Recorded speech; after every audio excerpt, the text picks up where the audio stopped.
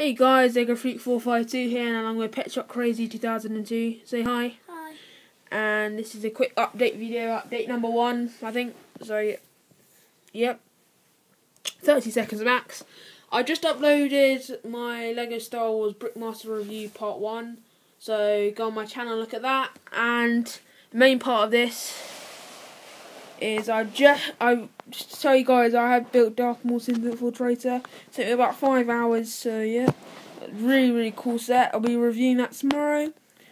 Another thing is that I am going to watch Star Wars Episode 1 in 3D today or tonight. I'm super excited.